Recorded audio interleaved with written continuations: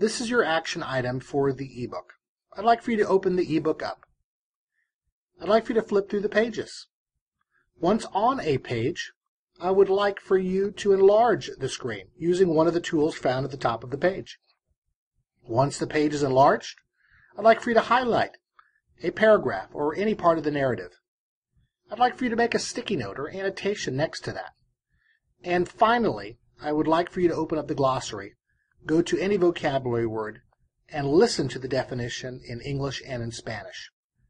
Following this, there will be a discussion, and in the discussion, I would like for you to discuss how your students might use the highlighting and annotation feature at home or at school.